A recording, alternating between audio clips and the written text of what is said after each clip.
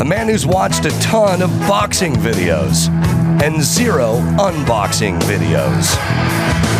Adam Carolla. Yeah, get it on. Got to get it on. No choice but to get on. Mandate. Get it on. Thanks for tuning in. Thanks for telling a friend. We love that about you, right, Jodi Miller? Oh, my God. I do love that about me. And Ball Brian. Who wants free drugs? Jodi recently lost a cat. I did. Oh. And Is that starting off the show? Yeah, let's bring it down. that was probably the lowest point in my life many years ago. You lost a cat? How long ago was my it? Cat. It was a scant 37 and a half years ago. Okay, but how long did you have that cat? That cat's name was Kitty. Such a good name. Story checks out. I love that cat. Picked it out of a box in a litter back when you'd be in the neighborhood and Yes. someone would go, "There's a box of cats." Kittens, yes. Free cats. They used to do that at the supermarket. Did you ever walk up and they would just have a box of cats and your mom would be like, "Let's just get detergent." I know you meatloaf. talk about like an impulse buy. Like normally I have to sit there and wrestle over should I get the smoked turkey or the regular turkey? But this was Sausalito turkey. I will pick up a creature and raise it for the next 13 to 27 years. Oh my God. It's such an impulse buy. It is. I'll take that small tabby right to the right. This was a neighborhood box though. This wasn't the supermarket box. Totally different. Like those little free libraries. Yeah, they put them out. Take a book, put a them book, out right. in the street. And we found out, and we went over there, and it was me and my sister and my mom, and it was like, I wanted this one cat that was like a tiger striped cat, because, I was 10, and my sister wanted this other calico cat. Yeah. And then there was this one that was just kind of this beautiful, but sort of black gray cat. And we went, all right, we'll compromise. My mom said, we'll get the other cat. It's an interesting compromise. Neither one of you is going to get what you want. We're going to get this one. Meanwhile, that poor cat was like, I'm the third choice. Like, I'm just like, fuck, they wanted this one. They wanted, all right. It was like, we're going to get a 6-foot sub tonight for dinner. I want ham. My sister wants roast beef. And my mom goes, we're going with head cheese because we got to compromise. That's right. You both have to be miserable. So we got this cat, and we had this other runaway cat named Norman who just kind of entered into our house at some point and started hanging out. And Norman used to be our primary cat, and then Norman turned immediately, hated everyone. He growled at everyone. He hated this new cat. The new cat was fun, smart. The cat knew its name. I used to jump the fence at Colfax Elementary and play basketball. The cat would walk out from my house, was next door, and start meowing and then stand by the fence and look at me meow. That's great. And I'd go, come on, kitty, come on. And the cat would climb the fence, just put the little paws in the holes, go over the top, and jump down, follow me around. Later on, I moved out in my dad's garage. I took the cat with me. Then the cat got sick, and then I put the cat down. Yeah. But it was really, I don't know, is putting cats down. That's what I had to do. Yeah, it's a really hard decision. But is it a lot like relationships? I have found. Have you put a lot of women down? Well, no, we need to check and see if there are any dead exes of Adams that mysteriously were just put down. They were in a lot of pain. Yeah. Oh, that's fair. That's fair. You never want to see someone suffer. That's a good way to look at it. Place. So, no, in a relationship, I mean, you guys tell me. You tell me. Everyone gets caught up in the relationship. Like, I'm heartbroken, or I'm now in a depression or funk because this relationship has ended. Right. I always argue it has more to do with where you're at the time. Fuck yeah. So when when my first girlfriend dumped me and I was driving a pickup truck and I worked construction with a bunch of illegals and racists, and it's an interesting dance. A nice balancing act on the construction side. 5 racists named Mike and then 26 illegals. But I realized that it was my life that was so bad and that the relationship was all I had to look forward to. And now that was gone.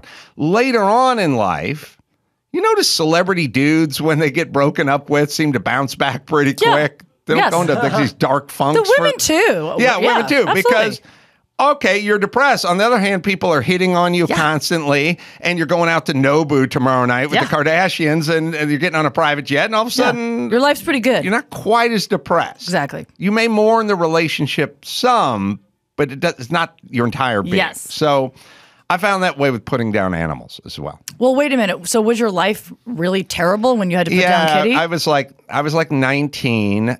Remember, every time they do this thing, which you see in the news every day now, worst economy. We are in the worst economy since 1983. Yeah. This is the worst since 1983. When I was 19 and living in that garage, 1983. Wow. Smack dab in the middle of no jobs, no money, nothing. No nothing. You know, I think for me it was, I mean, I'm in a pretty good place in my life, but there's definitely a lot of stressors. And, you know, having my cat when I got my baby I needed him. It's kind of like I was, freaking out. I just had this small child here and she was driving me crazy. And then there was my cat who shows me unconditionally love. And I've had him 16 years. That's a lifetime. And then he just out of the blue is like, I'm out. He's just like, I'm really sick. You've got a kid now. And, I felt like, oh, I'm choosing my child over my cat, which, that was a struggle. Didn't cats, not dogs, but didn't cats used to be like Indians? Yes, they just wander off. They're like, I think it's about time I die, and then they just go off. They know where to somewhere. go, and they would die quietly. Now my cat just started like acting weird. I brought him to the vet, and they were like, "Oh, he's severely anemic, and he's probably got a blood disease." And it was just, I spent a lot of money keeping him alive for like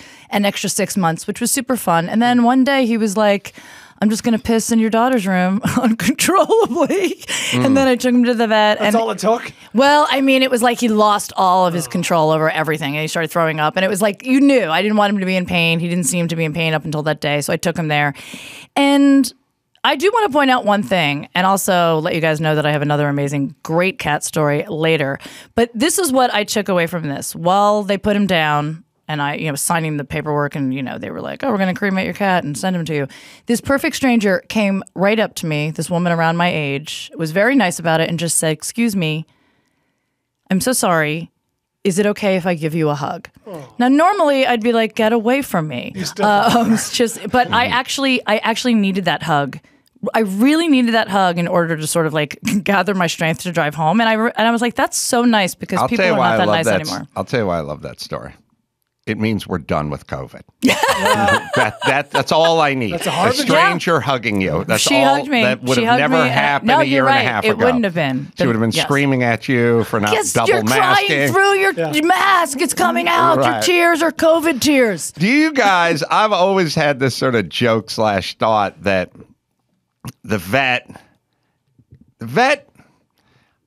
never really seems to have a price. Like, if you're going to get a roof on your house and you call in 3 guys, and the one guy, it's $21,000, but he's going with the presidential 3-tab shingle, and then the other guy is going with the faux slate, and that's $26K, and then the third guy's coming in, but he's going to strip the old roof and resheath it with ply, so he's a little more, but you get it all in front of you. The animals, the vet, it's all a mystery. It's a mystery. It's a riddle. It starts off with a lot of vagaries. They may have this, and it may be that, and we don't know. It's always different prices. The first time I took blood, we're not sure what's going on. Could be this, could be that. Also, with the vet's the best job in the world because you go in to get your car fixed, and the guy's like, it's $3,200 to replace the transmission, but he doesn't stop and go, but your car may not run. I don't know. Don't hold the outcome. Do not hold me responsible if you cannot back down this driveway after paying us. So true. But that's the conceit. Yes. With the vets, like I understand, I will give you $11,000 for this surgery, and then the dog may die the next day. Understood, exactly. And you'll still be paid. You'll still do it. Everything. By the way, putting my cat down was the cheapest part of every single thing I did. Every time we took blood, every time they did the blood panel, it was still more expensive than to put him down and then to have the crematorium call me. They sent me his ashes, which I don't know. I mean, like, it could be Hermosa Beach. I have no idea if it's actually my cat. It just looks like sand. The Freakonomics podcast probably, I think, did a little look into that, and it's often other pets that are mixed in. Oh my God, my cat hated other pets and other people. That cat's suffering for eternity. How many animals do I have in this box that they gave me? I look, not only might you have other animals that have been put down, but who knows how many rats or roaches crawled into the kiln too. There could be just wildlife in there. Here's the thing. When they sent me the ashes, I put those ashes next to my cat that died, 16 years ago, and my mom. So I figured like the older we get, we just start collecting boxes of ashes. Oh, right. Like, that's what happens. Right? Yeah, so what's a good long life? Like for a cat? 4.5 boxes? Oh, no, I mean for you. Oh, for me, yeah. Well, you want your mom, you want your dad, you want a couple cats. So maybe 4.5. Who's the half? Well, no, I'm saying the over-under. You hear those studies that America has 2.3 children? Well, yeah, there's not a... Well, sometimes there is. There's Brad Williams. But you know what I'm saying. Yes. I mean, I think maybe 5 boxes. I think when you're at 5 boxes, then you should start worrying about when you're going into a box. Right. Right. You know what I mean? And then you start making room. My mom is in a beautiful box. It looks like a wine box. And I've had more than one person be like, oh, that's a beautiful wine box. Like, go to open it. I'm like, that's my mom. And then they quickly shut it. But I like watching their face. No urn, huh? That was considered the urn when I, was at the funeral home and he was showing me all this stuff. Those, God bless them. You're in just a state of like grief, but we're still a comedian. So I remember him just like, so we're going to split up the ashes between you and your brother. And I was like, give me more. And he was like, and I go, I was her favorite. And he was horrified. I was like, I'm just kidding with you. I go, but seriously, just a tiny bit more. I tried. Imperceptible. I tried to do a Crank Yankers bit a million years ago that I don't think I ever got off the ground. Sometimes you have these concepts and you're like, oh, this is good, and it just never really works out. And then sometimes you have these concepts that are like, that's not going to work. And then it does. It's really hard to gauge. But the concept I was in love with, and I'll screw it up a little bit, but I was calling into a car wash because I worked for like a crematorium. And I stopped at the car wash between the crematorium and the funeral home. And evidently the urn had popped open and tipped over, and you guys vacuumed when you guys were cleaning the car. So I need the contents of the vacuum. Because somebody's grieving and this thing's going off in an hour and I don't have anything in this urn. Now, I probably knocked it over, popped over. I'm not blaming your guys, but I do need what's in that vacuum. But did you actually make the call? Yeah, I did. And I don't know if we ever aired it or if it just didn't work. But here's a concept. And I think this is, it sounds like I'm goofing around, but I'm being serious here. Okay. I believe because the vets are shrouded in mystery, I believe that's the way they like it. Oh. I never see flex pricing. Yeah, they don't do a thing like when you get froyo and it's like, all right, single scoop is $4.99. Then if you want the Jimmy's, that's an extra 50 cents. Like you can look right on the wall and see what's doing them. Again, blood test. I don't know hernia surgery. It depends on the cat. Yes, like everything's flexible. The place in Santa Monica could be 300 times more expensive than the place in Sylmar. No one has any idea. You just kind of go to the closest place. I think a lot of the pricing is based on what the person looks like who's bringing the animal in. I was just going to say, like how distressed do I look? If you're wearing a big tennis bracelet. And also, do I look like I really love my cat? Because I have a feeling if somebody came in and was like, look, my cat's sick, I don't know. Then they'd be like, oh, we can't even upsell them because that cat doesn't. That's where this is going. That's where this is going. What's the cat's name? Not sure. Yeah, you pull in your loaded Audi and they see you get out of your... Crying. You're crying with your $3,000 handbag, and they're like, oh, we're goosing this shit up through the roof. This woman loves this cat. It's her whole life. She's over 40. She's clearly single. Right. This is where all her extra income is going. Oh, we do have a Crank Yankers about scattering the ashes over the open sea. I forgot about this one because you don't have to keep the urn next to your bed. No. Like, Jodi, you can scatter it over the open sea. It's not next to my bed. It's in my bed. Sorry for insulting you. Sorry. It's amazing. I forgot that call. That's amazing. Well, wait a second. Do you have any ashes at home? I know some people don't. I have my dog Molly's ashes. Still. And the paw print. They give you the paw print. They gave me the paw print, but we're such a horrible family, we busted the plate. It's like, it's a little ceramic. Yeah. Looks like a saucer with the paw print in it.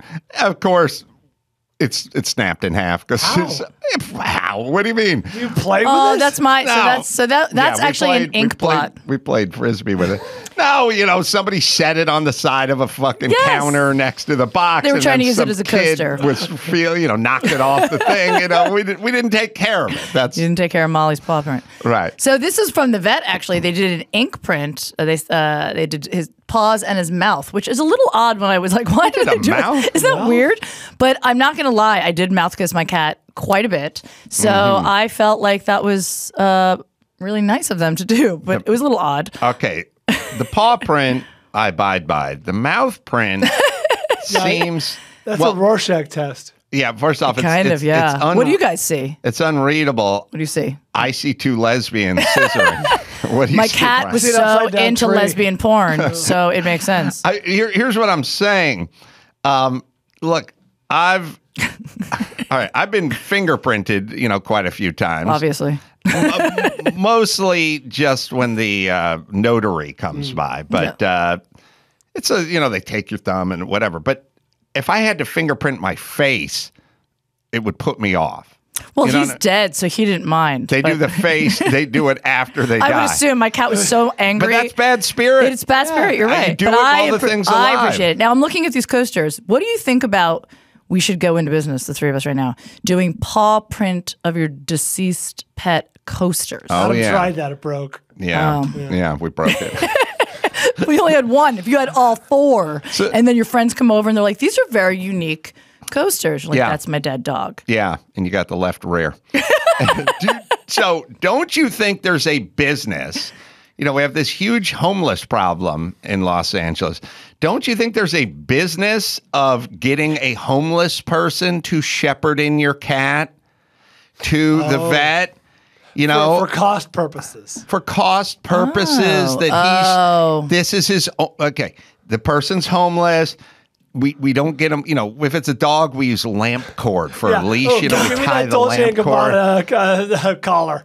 Yeah, and we just get him in there, and then he's there, and then they'll probably go pro bono. They'll be like, this homeless guy. Obviously, he's an empty bag. This is all he has. This is all he has. You know what I mean? You're right. They probably would just be like, we'll just do it for free. Let's just take care of this. Right, and then the homeless guy comes out. You give him $40. He gets himself some fentanyl, and you go right back into the Jag. Don't you think? First, I have to get a Jag. Oh, well, whatever luxury brand. Okay, that's fine then. Yeah, I'd say let's do it. Let's get, they make money. I save money. It's a win-win-win. Cat lives, maybe. We don't know. Mm-hmm. Here's the thing. I think the second I said I'm a single mom, they went, oh, like the price was up here. I said single mom, and they were like, oh, all right, you have a baby at home. You love this cat, but not as much as your human baby. Oh, right. So the price dropped a little bit. But I'll tell you, when my cat, before I had the baby, the teeth were getting pulled. I remember them literally saying on the phone, so it's going to be between $800 and $1,600. And I was like, they're like, we got to get in there. We got to get in there and see. I was like, all right. It was like, and then it was like 9:30 something. I was like, you're right. Like, it's so weird. Yeah. Big window. Yeah. Brian, you ever put anything down? This is such a weird conversation because I have a dog that is with like a 14 and a half, 15. He's an old man. He's okay for his age, but he's not long for this earth. Right. Probably another year or two at best. But emotionally, we got this dog a year after I started cancer treatment, right, in 2010, and it was like the first sign that we're gonna like plan for the future and not live for today. You know what I mean? So this was symbolic. And every day I think I've never had a pet before, and so this is my first pet, and I'm like, fuck, it's coming, it's coming. It's now it's whereas it was 400 days, now it's 399 days. That day is coming, and we're gonna have to make a decision. It's gonna be devastating. Well, I mean, first of all, it's so sad. My cat was 16. I think all of us, we still, and you'll probably end up getting another pet. We do this thing. We know we're going out. We know we're going to outlive them. We keep signing this like contract with our, just like to break our heart. You know what I mean? We're just like, let's get this dog, and in 10 years, I will be devastated. Yeah, but we're also so superficial that the second you get that new puppy, you just shift completely and forget about the old dog. I mean, that's what I did. We just got a new dog. That looked exactly like the old dog, or no? No, lab, but black lab versus blonde lab. I see what you did. And this dog first was a female named Molly who had a thin head. And I don't like streamlined heads on dogs. I don't know. I like a I knew that big, about you. I heard that about you. Bucket head. And Phil just has this huge bucket head, and I smack his forehead all the time. Just smack, smack, smack. Just love that big bucket. There's a picture of Phil somewhere, Chris, of him looking into this booth. I don't know where that is, but it's so funny. I brought him in here, and he's so big. He was like, what's going on with Dawson? How old is he? You know what I do with dogs is I go, I do the same thing I do with Norman Lear, which is I've been saying Phil is 6 for 3 years, and I've been saying Norman Lear is 91 for 4 years. Norman Lear's like 97 now. But every year I just go, he's 92 years old. He's 92. Look at that. There's Phil. How big is that dog's paws? Those are huge. It's enormous. Well, the reason I ask is, and Brian, how old is your dog? 50. And I mean, what breed is he? Is he small dog? Jack Russell Dachshund. Yeah. So the smaller the dog, the longer they live. And I did feel bad. I didn't say this out loud, but while I was in the vet, you get like time with your pet before you put them down, and they let you have. And I was holding my cat, and somebody walked by with the dog maybe twice the size of Phil. It was just a giant retriever. It was so massive, and I almost yelled out, and I didn't. Like, enjoy the 5 years you have with that large dog. Let's hug it out, bitch. What's protocol when you run a vet? What do you mean? And you go, look, I'm going to let you have some quiet moments with your dog before you leave, but all good vet doors have the same window that this door has. It's like a viewing port, like a vertical viewing port. Now, you're not the only one who's grieving. Yeah. And we don't have unlimited square footage here. What is the protocol? Like the third time I'm the tech or the nurse and I pass by the door and you're fucking texting. You know what I mean? Like you're buried in your phone. You're like, are you done with that? You're watching Ozark on your phone, Like at a certain point, do I come in and go, okie dokie. Okie dokie. I feel like it's ready. I'll tell you this, though. At this vet, they have a thing on the door. They do have a window like that. You are correct. But they also have like a door handle thing that says, privacy, please. Someone is saying goodbye to their fur baby. And I was like, oh, my God. Sounds like a euphemism for your snatch. Which is exactly what I called it. In college, when there was fur down there, there's no longer because, millennials. Yeah. But, you'll be mistaken for one next time a guy goes down on you. But I mean, I was like, I looked at that and I was like, oh God. And they did bring him to me and we were just sitting there. And then, after like 20 minutes, I was like, what else do I'm so sad, but like, I can't just sit in this room with this. And people were walking by, I was like. Did you look at your phone? Yeah, of course. For like a second. See, who else? Because he was sitting on my lap. You know who else is looking at their phone? Who? God. And he sees you looking at your phone. Look, I definitely know he is. There's many times I've asked for things and I have gotten no response. I would make it a no phone zone. No phone zone? Well, I wanted to take a picture of him in my arms. Well, you do that in the hall. With other like randos. I just don't want people in there fucking tweeting. I wasn't tweeting. Well, we don't know what you were doing, honestly. Only God knows. God doesn't know because he was looking at his phone. So we're good. I would suggest if I ran the vet. Okay. I would say, let's treat this little area.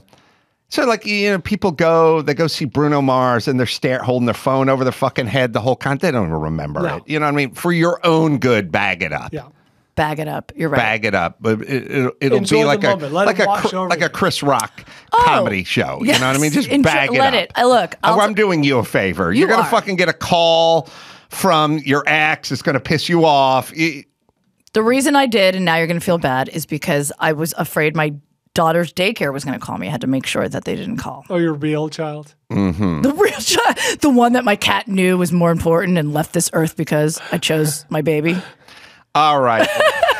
Enough depressing cat talk. Woo! Godfrey's going to join us in the next, or after the next segment. We got some... what do we got? Rotten Tomatoes. We got some Rotten Tomatoes to play. Woo! And I gotta say, Brian used to, I wouldn't say dominate the game, but I would. He was a consistent winner. All right. In 2022, I made the decree. I'm back. So you're back right now. Well, I'm back indicates you were once there. I'm coming. I'm coming You're for coming. him. No You're not longer. coming back. I made a Joe Namath type prediction, and this and would be an ignominious prediction. I think it rattled Brian a little bit because 2022 has not been his year for this game. All right. Well, I can't wait to play. I've never played, so yeah. You just poked the bear. I poked the bear. You're looking slightly unhinged. I feel it. All right. Let me tell you about Black Buffalo. If you're over 21 and you do a little dip or you like to chew every once in a while, then you can join the herd with the tobacco alternative, Black Buffalo. Dawson, I know you've been enjoying yourself some Black Buffalo. Yeah, it's kind of amazing how good this stuff tastes. I mean, if you're a dipper, you're not going to miss anything. And it's plant-based, which is great. No, it's non-tobacco. It's got a ton of nicotine in it, and it really helps. And I'm trying to get to the point where, if you swallow chewing tobacco, you can make yourself sick. I still haven't brought myself to try to swallow this so I don't have to spit, but that's what I'm going to try next. It is Black Buffalo. It's made from edible green leaves and food-grade ingredients with the same flavor and texture as traditional tobacco products. And they got all sorts of different. They got pouches, they got long cut, they got winter green, they got mint, they got straight, they got peach, and even blood orange ships directly to your door. Use the promo code Adam at checkout for 20% off your first order at blackbuffalo.com. Right, Dawson? Warning, this product contains nicotine. Nicotine is an addictive chemical. This product is intended for 21 years or older. Current consumers of tobacco, underage sale prohibited, may not be available in some states. All right, we'll take a quick break. We got the Rotten Tomatoes game right after this. Jodi, you bought some mom jeans that were pre-torn. Save this for the news. No, okay, so, and actually right before this started, the button just popped right off of these jeans that I spent good money on. So you know how they have boyfriend jeans? They're like labeled boyfriend jeans. You know, what does that mean? No. That means they're just kind of big and baggy, and you know what I mean? They fit a woman, just kind of, they hug your hips. It's like as if I just grabbed my boyfriend's jeans after a night of sex, and I was like, I'm going to throw these on, but they're like kind of loose. So those have been a trend for like, I'd say 20 years, boyfriend jeans. And then of course you have the mom jeans, which are just high-waisted jeans. But I literally bought these jeans. I loved them. I put them on, and then I got home and I actually read the label. And they are actually labeled distressed mom jeans, which I think is redundant.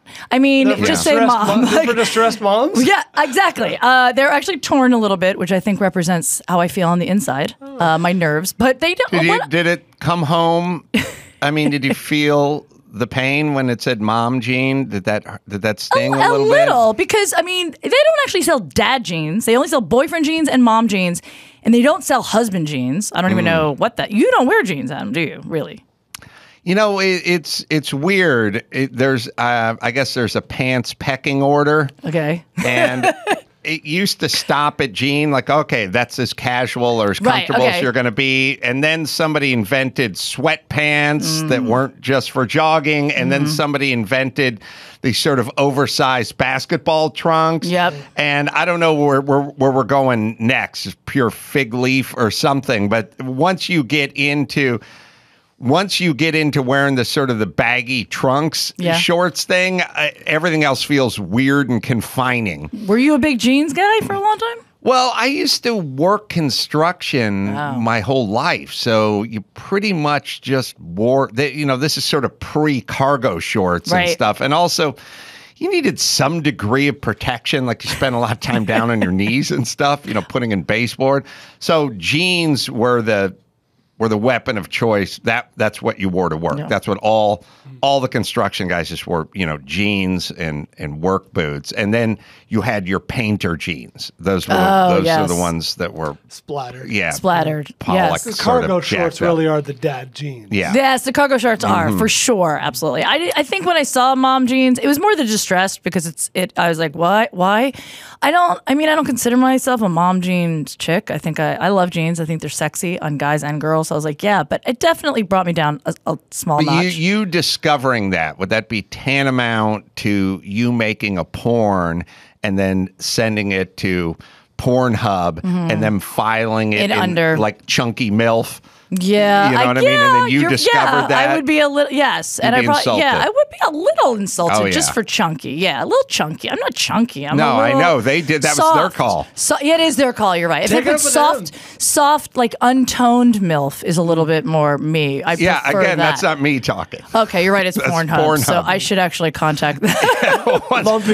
once Elon buys Pornhub, we're gonna fucking straighten this shit out. I can't wait for him to do that. That is the next thing. It's gonna be so good. What are those categories going to look like? He should just do it. You know what I mean? What do you think he would change the categories to? Well, first off, he could buy Pornhub with what he's got in the ashtray of one of his Teslas, right? I mean, let's just say, I don't know. Let's just say it's $1 billion.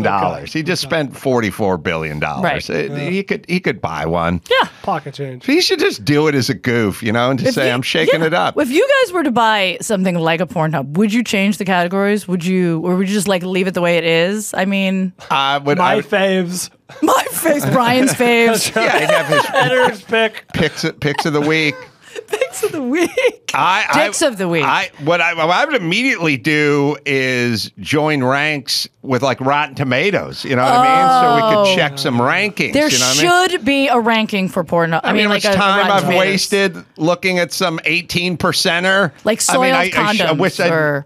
Or I wish I'd known. You know what I mean? So it's like a used condom meter alert or something. Like I'm just trying to think of like, you know what I mean? Like stay away from the shit in the 90s. That's artsy European bullshit. Yeah, they had, I don't know if it was, Chris, now you got to look, but Hustler, I think, used to do porn reviews or whatever, and they had like limp, wood, oh my God, we have to read some porn reviews. Leather, half bone, chubby. Yes, chub, yes. Like you get it like a quarter chub. Yeah, I don't remember, but it was Dawson, does that sound familiar to you? Yeah, absolutely.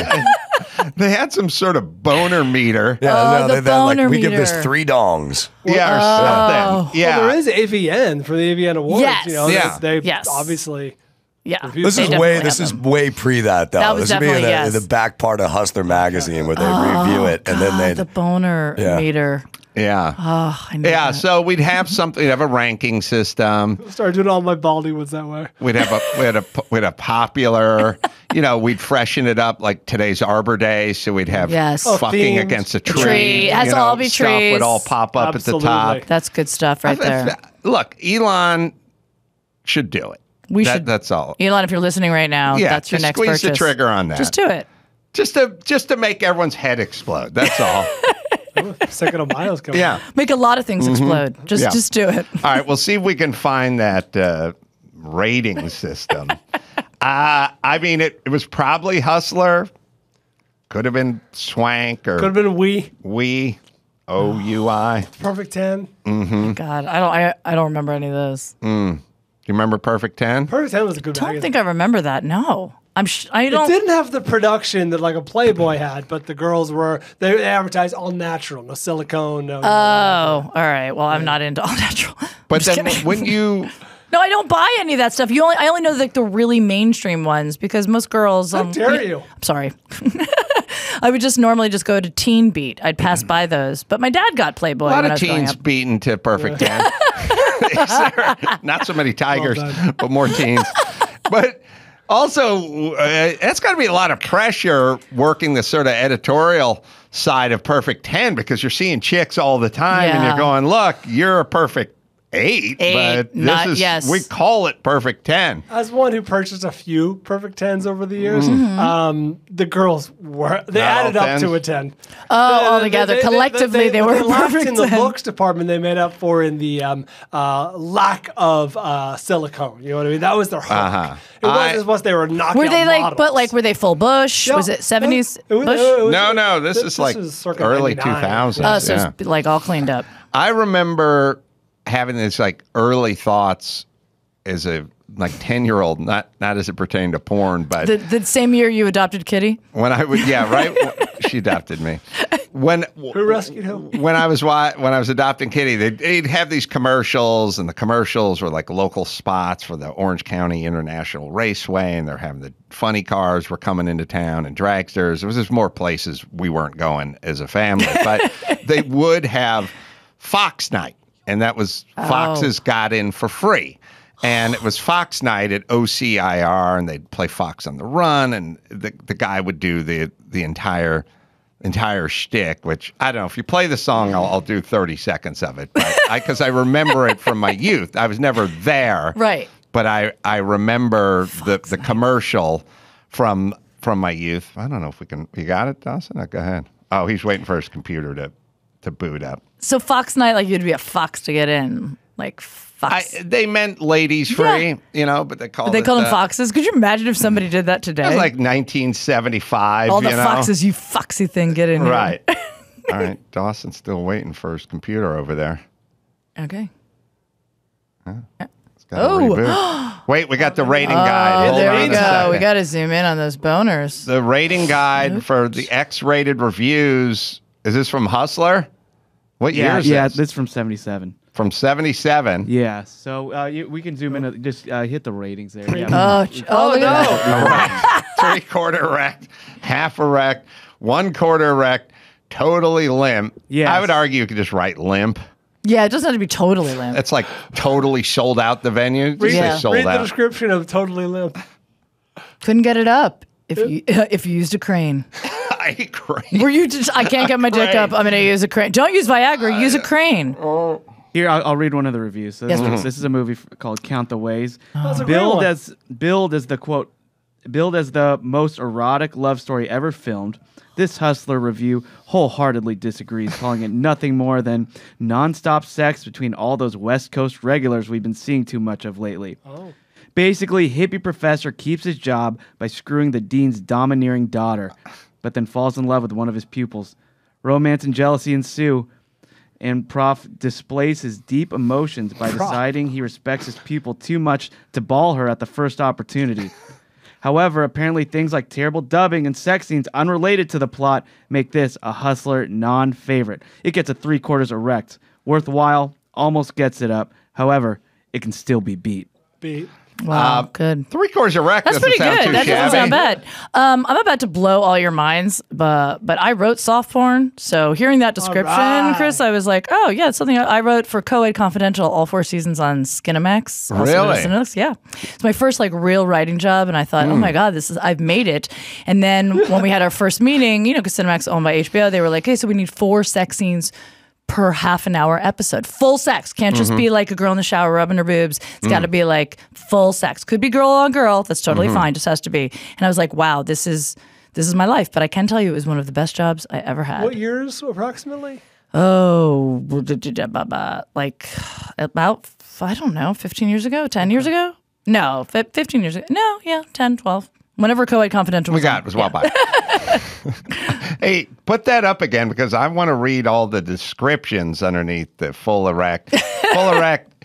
If this one doesn't get it up, you are probably dead because it is almost a constant turn on. That's erection. With an exclamation point.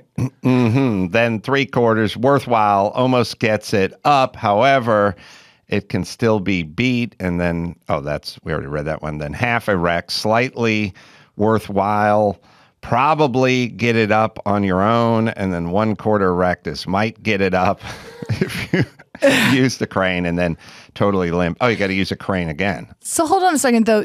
Correct me if I'm wrong, but like those are like that erection, the full erection doesn't look really. Don't you think it should be slightly more up? Well, I think the guy's standing. And that's kind of where it is. So he's looking down. Yeah. He's looking down. It also looks like an earbud. It does look a little bit like the earbuds. All right, we got Fox. Oh, yeah. this is so good. I love this song. Any excuse. Fox Night, OCIR, Orange County International Raceway for the 10, the 210, the 405, the 105, the 310, and the Slauson Cutoff collide! We got dragsters, we got funny cars, we got the human bomb, we got the wheeling school bus, we got the English leather girls, we got Papa Do Run Run. It's Fox Night. Papa Do Run Run is going to be playing in the infield. Qualifications, noon, eliminations under the lights. Shirley Cha-Cha Muldowney will be there. Big Daddy Don Garland, the Hawaiian Billy McEwen. They'll all be there. Big Daddy says he's taking that trophy home this way, but Shirley Cha-Cha Muldowney has other. Foxes will be free. English leather girls. Papa Do Run Run. Sound like the wheel standers. All right. Hemi Under Glass is going to be there. It was, all right. That's good. I was like, this is the greatest. This would be the greatest day of my life. My fucking loser dad would drive me to this place. But all of Adam's treasured childhood memories are imagined. Like or TV. What it would be like. Yeah. Yeah, the Super Bowl, the motocross, all the great commercials. They would come into town, and then I'd get to see the commercials. That was it. That was far. There's no way my dad's hunk of shit VW Bug was making it to Orange County. Like, it was a bridge too far. But even at the age of 9 or 10, I had this sort of comical thought, which is I would like to work the gate at the Orange County International Raceway on Fox Night and, you know, let a few chicks pass, and then the third chick, like, it's Fox Night. Sorry. You understand. I don't know what you look like in high school, but you ain't a fox. It's called Fox Night, not 4.5 night, not long in the tooth night. Not meerkat night, Right. not ferret night. That's right. Not lynx night. Not hippo day. It is Fox Night, baby. Now, look, I'll tell you what. Pull you out of line. I got an evaluation team over there. You make your argument. I need you to step on that scale. I was having these thoughts when I was Oh my when God, I was that's 10. great. Do you think any girl was ever turned away?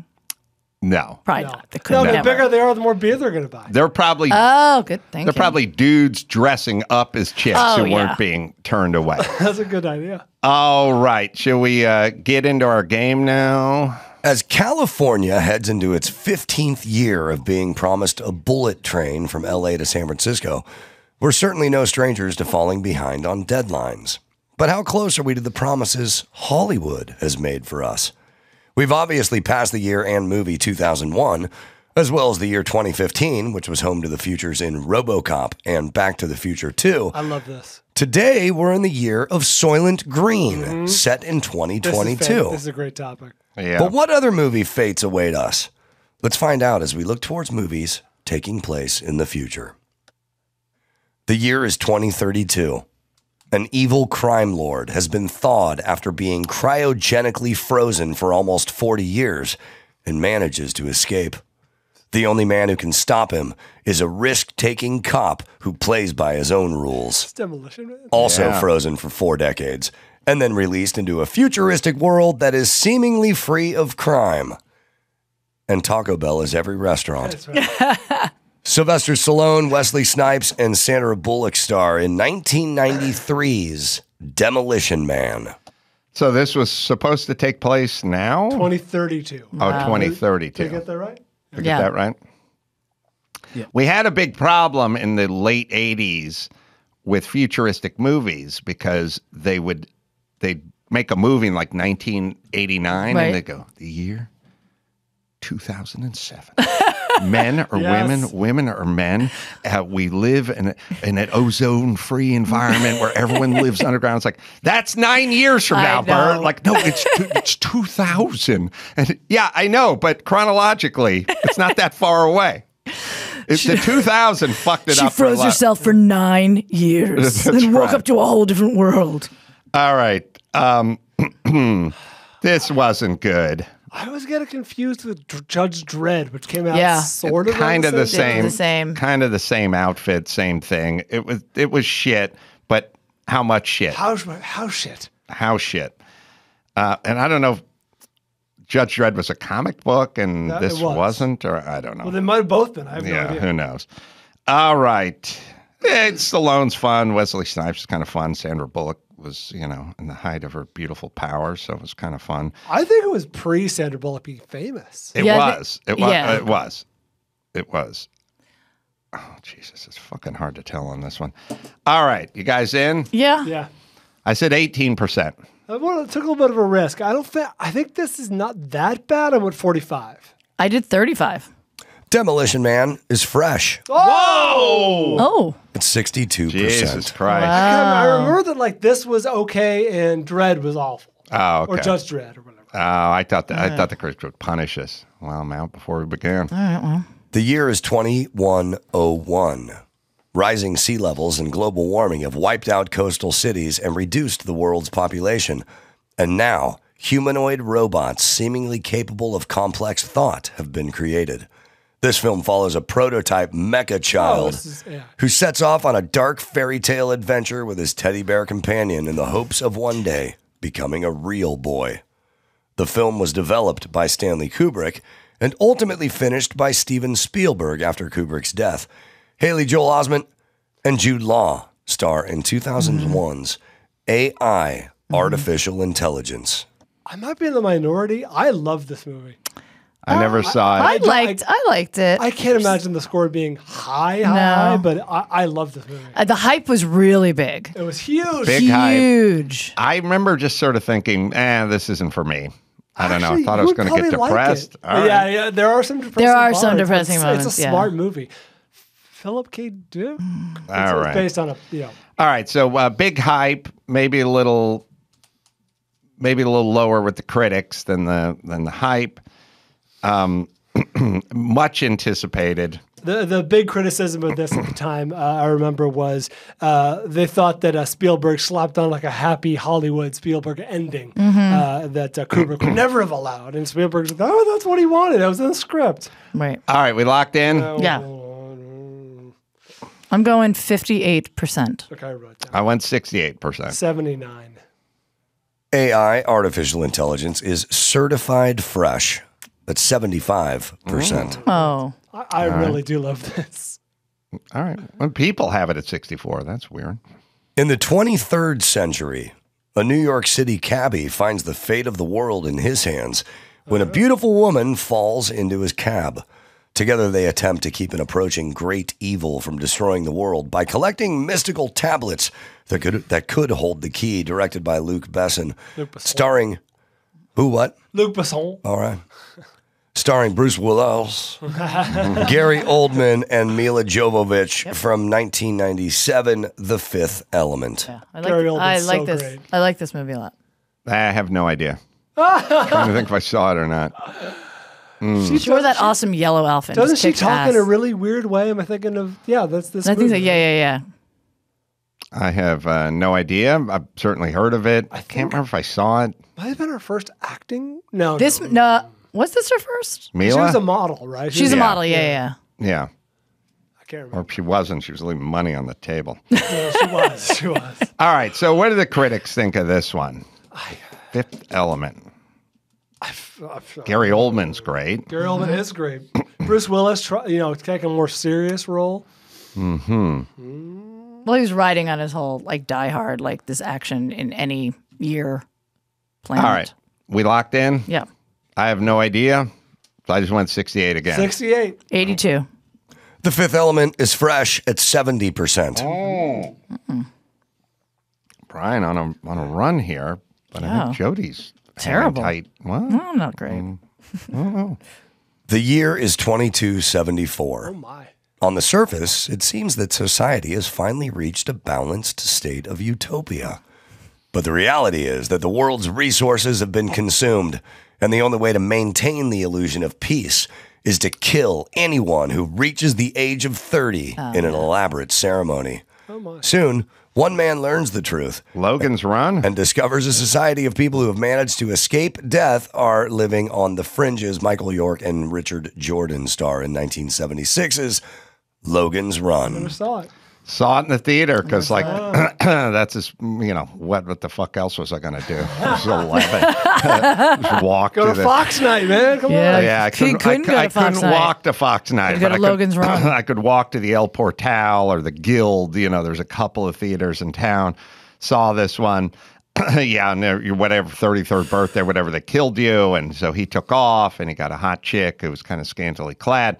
Now, the thing that I did take note of, which is, it's kind of weird as I think back on my life, because I was probably had this sort of comedic mind and I would take note of all these things. But if I ever told them to anyone, they'd go, "Oh, I don't know. Who cares? Shut up. Quiet." Like, nobody gives a fuck. Pick up that shovel. Get the fuck out of the house. But my mind was doing it on its own. I was having these sort of young comedic thoughts. And what I noticed from this commercial is, so Logan's Run came out in 76, right? Charlie's Angels was at the height of its powers in like 1979 or something, right? They started showing reruns, or they'd show like KTLA Movie of the Week, Friday night, Logan's Run. They would advertise Logan's Run. Farrah Fawcett had a miniature non-speaking role as like the nurse assistant. She was right? In Logan's Run. That's her in that little picture right there, I think. It looks like part of the drawing. She had a very small role in Logan's Run, but when KTLA would say this Friday, Logan's Run, starring Farrah Fawcett, and I was 12, and I was like, that's bullshit, but I see what they're doing there, because she's on fire, and the chick who played Logan's girlfriend, it's been 3 years, she's not in a hot TV show right now, and that's what they did. You know who kept that up for another decade or two was Blockbuster. Like, if God forbid, Adam Sandler, had a bit part in a movie in 1989. By 1998, when he was a huge star, I have the biggest picture on the on the poster on the video box. Yeah, I mean, how far down the masthead or the credits is Farrah Fawcett? Might be hard to tell now. Maybe they moved her. She's famous. They might have moved her, but I'm sure she was just nurse then. All right, this movie was what do they call her? Like nurse assistant or something? This was a big deal when it came out, but I don't think it was good. So this is it. Am I dumb, or has this been remade? I thought they did remake. Either they remade it, or was it a television series? Am I like, is that also Westworld? They blew the dust off this this thing and did something, a reboot of some form. I recall 15 years ago or something. Okay. All right, this could really make or break here, because who knows? This could be mid 70s type affair, or it could be mid 20s. We don't know. Okay, you guys. Locked in. I say rotten at 49. Thank God we're so close. I'm drawing dead here. I don't know anything about this. I went 51. 71, because it looks like Xanadu. Logan's Run is fresh at 63%. Okay. All right. Should one see this? Who is it? We should You're see the only it. who's seen it. Should one see this? It was entertaining when I was 11. I don't know what it's like. I like the premise. Today. Okay. Yeah. And finally, the year is 3978. That's a long time. Wow. But the astronauts who've just crash landed have no idea of that. 3978? So all our pets are going to be dead by then, right? So many boxes. So many boxes. Well, the planet's going to be like a fucking U-Haul with Grandma's attic up there. Sorry, go ahead. While the planet seems desolate at first, it's soon revealed that apes have evolved and become the dominant species, while humans are mute creatures wearing animal skins. The film stars Charlton Heston, Roddy McDowall, and Kim Hunter from 1968, Planet of the Apes. Yes. And I love that Charlton Heston lands on a foreign planet and immediately grabs himself a super hot 60s chick with fucking a bouffant and blue eyeliner and everything. Yeah, where do you get eyeliner then? They're just... they were a source. The Egyptians, I don't know. The charred remains of our pets.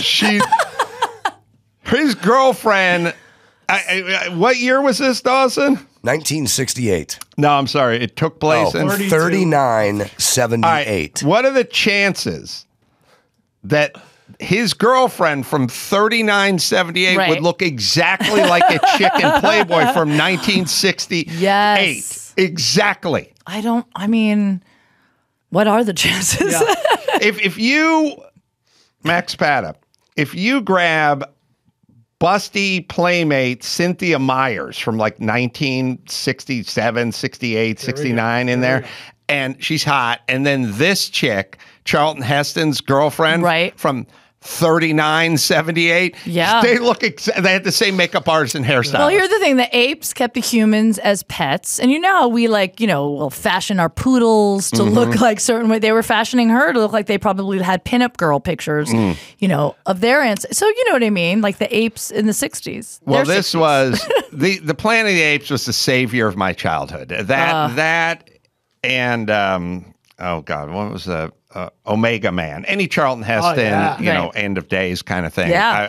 I was so down with that. That's another one with a weird love story / love interest shoehorned in. And Omega Man, like they're literally about to be besieged by fucking zombies, and he's like, "All right, get ready, get in the window with your fucking shotgun. Hey, you're looking pretty good there, lady." Yeah. And then they pause for a 5-minute love scene. He dated like Foxy Brown in that movie. Oh, Foxy Brown. Heston. It's funny. I mean, honestly, I feel like all these movies, End of Days, everything. Why do they even they force love stories in? They don't need a love story. They used to need one. They don't anymore. All right. You guys are ahead of me. I'm going to need to nail this one in order to claw myself back into this game. This is a perfectly fine, fun movie. I have makeup. I probably won an Academy Award for the makeup. Did. You guys locked in? Mm-hmm. I'm going to say 73.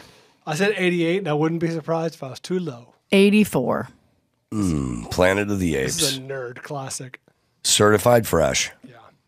At 86%. Oh, but we're like right in the middle of each other. I was 84, you were 88. 87. Well, this is a Hope you learned your lesson. What do you think the remake with Mark Wahlberg got?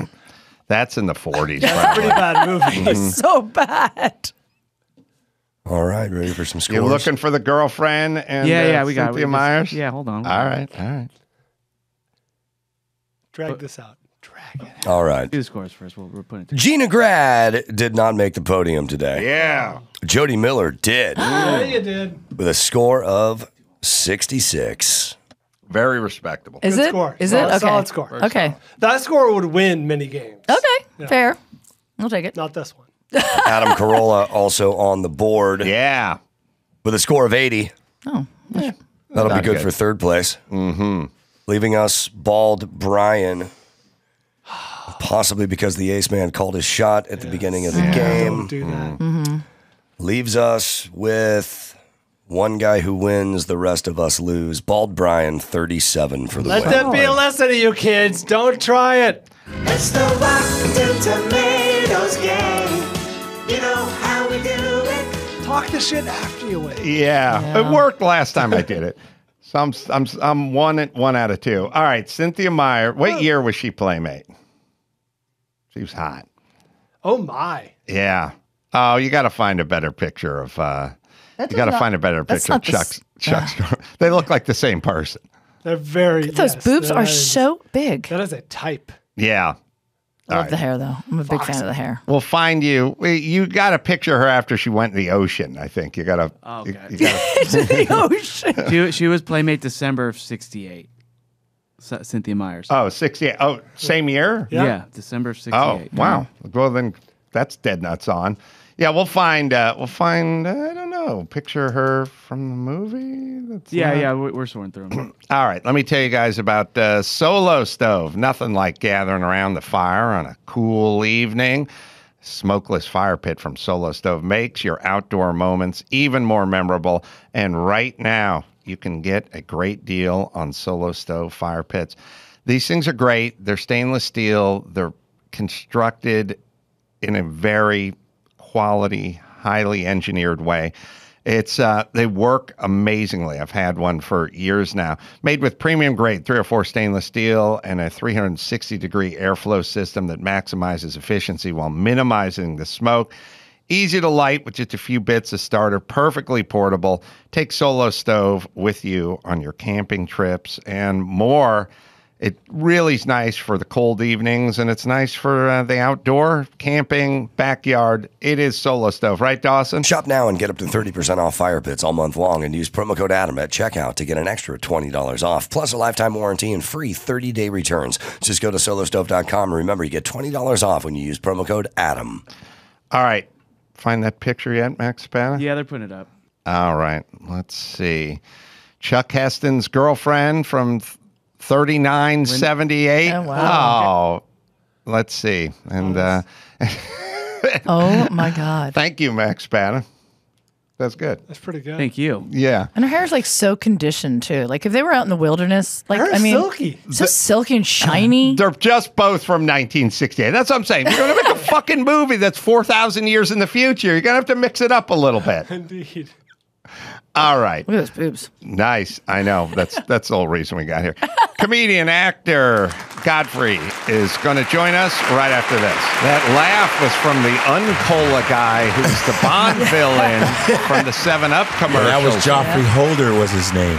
That was his name? Joffrey Holder. Was he Nigerian? No, he was Caribbean, and he was a dancer in the 60s, you know, like Alvin Ailey, and I would see him because I still live in New York City, and I would see him walking as an older man. He was like 6'7". He'd go to the Uncola. He was a giant. Yeah, the Uncola. Joffrey Holder was, and that he was in my favorite Bond movie, the Voodoo one. Yeah. He was this creepy voodoo guy. Live and Let Die? Was that Live and Let Die? I can't remember. It was the whole African funeral yes. scene in New Orleans. Yes, it was all that voodoo stuff, and he was like the guy in the black and in the painted face and dancing and scared. It was one of my favorite ones. So, all right, let's go Nigerian for a second. Okay, let's go. Let's go. I don't know if people know it, but Nigerians kick ass in this country. Like as academically, as a all kinds of group, shit. they are fucking kicking ass. Yeah, we do beat this thing all the time. We go, African Americans make half as much, not the Nigerian ones. Yeah, it's another level. Nigerians, like, academics is like the first thing. Like, for real. Like, my father was an educator for 40-something years in Chicago, and it was like, it's like me, my brother, my sister had perfect attendance in school. We all, we were, you're smart. It's just education's the first thing. They don't give a damn about anything else. Education. That's why Nigerians lead in education in America. As far as like science and mathematics have the highest degrees in America and overseas is Nigerians. And anybody can dispute me. I don't give a shit. Yeah, because I have proof. There's a 10-year-old chess champion that's Nigerian, kicking ass. There's another Nigerian girl that's won the world math competition. She beat everybody. Then there was a 30-year math problem that was solved by a Nigerian kid in his first semester of college. Wow. Yeah.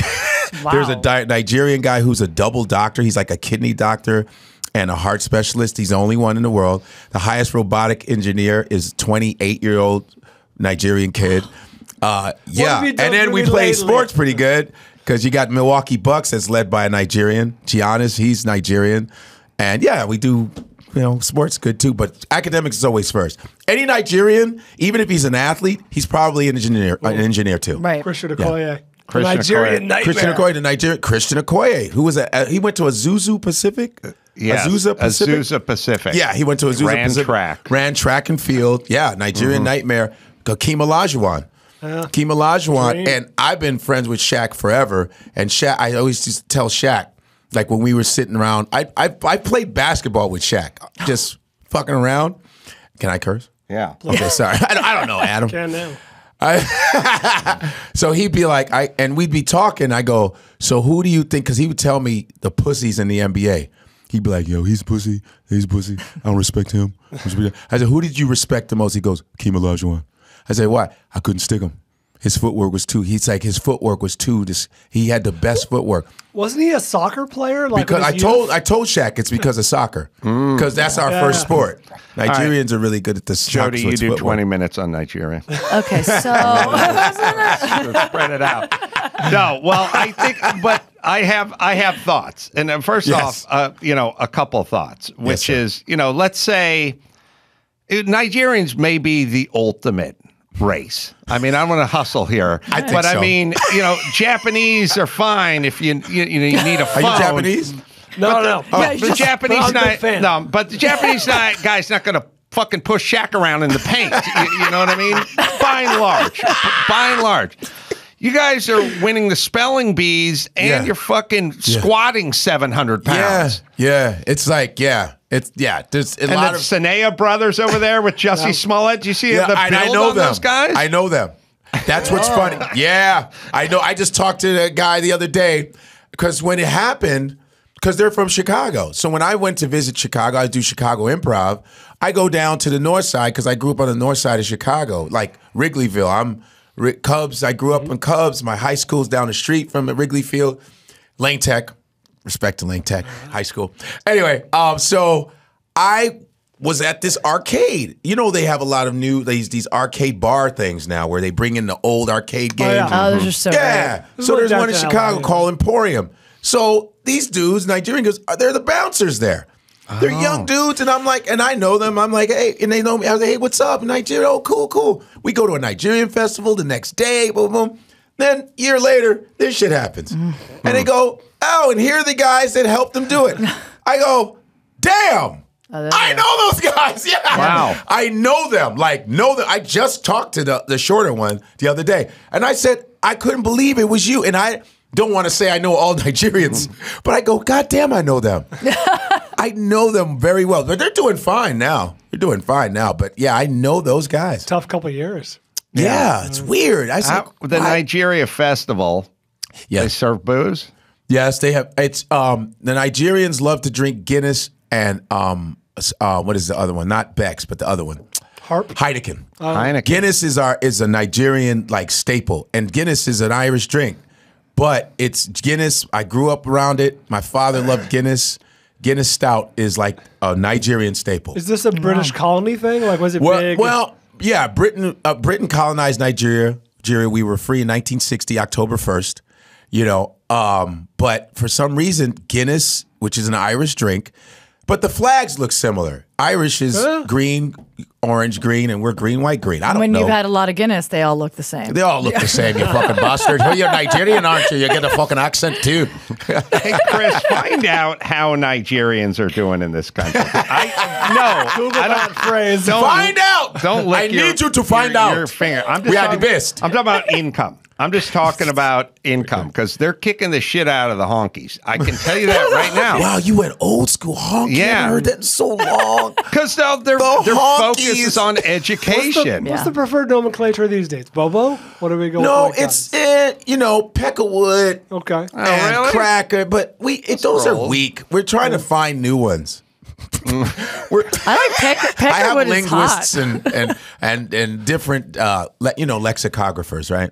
Those are dictionary makers. A lexicographer is a dictionary That's maker. what I know. yeah. I'm a big time. No, I love dictionaries. I love dictionaries. Like my father got me nice dictionaries. So American Heritage is the best. Anyway, so we're trying to find better racial slurs for white people because you guys got good ones for everybody else. Yeah. I give you credit. You're so creative. Well, on the hatred tip. All right, but to be fair, hundreds of years. You're so good. The reason our stuff is so effective, I'll bring it out of the racial area for a second. Let's just bring it to a woman. Yeah.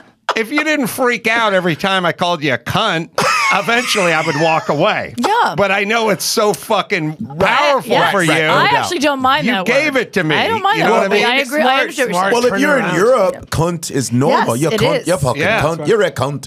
But here it's like cunt. Ugh. Well, as a It comedian, cuts in yes, you hear, you know what I mean, other comics from other countries using cunt just like the way we use it's a fuck. cunt, But yeah, You can- correct, yes, right. yes. Cracker would be good if we all lost our minds. You don't lose We don't your mind care. because I think it's your positioning too. You're running shit. So Yeah. when they go, you're cracking,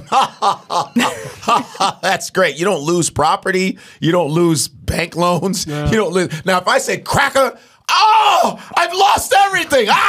But it's Cracker's corny. It's like honky. Really, It's quaint. It's bare. But you know, the N word is like the top dog. We're like the Nike of hatred, Yeah, dude. that's true. We're the Nike. You know, you got yeah. Latinos are like Adidas.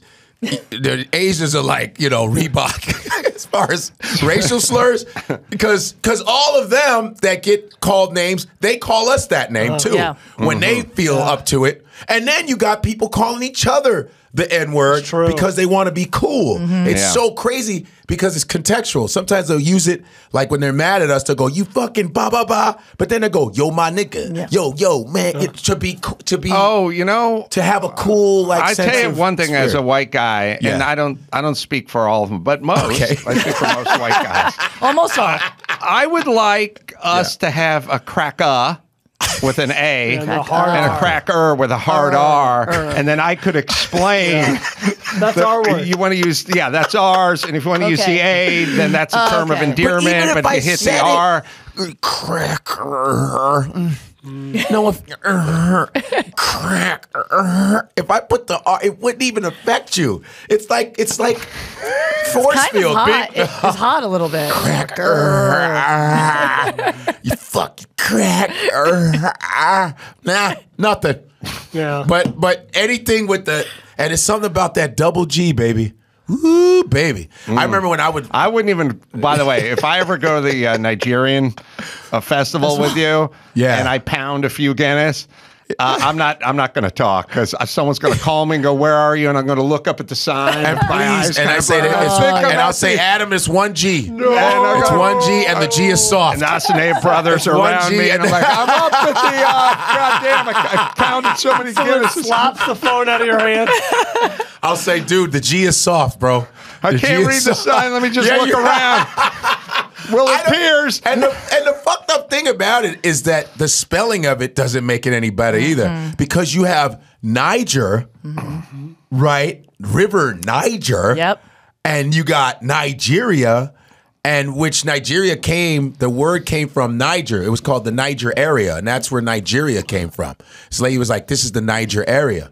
Yeah, it's a lot of crazy stuff. But that word doesn't do any good if you see somebody, maybe from the South. I like to use Southern voices. That reminds me of racism the most, even though racism's everywhere. But just, oh man, look at this right here. That looks like, I expect it to be that.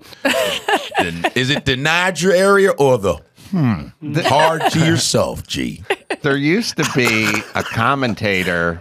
He used to pop up on Bill Maher, politically correct, politically correct, and all those shows all the time. And I don't know what happened to him, but his name was Niger Ennis. And I was like, I know Niger Ennis. Excuse me. You're a couple of mispronunciations away from a really hard name. I have name. to tell you about Niger Ennis. Shout out to Niger. Is he gone? I haven't. No, I don't know if he's 54. Okay, because Niger.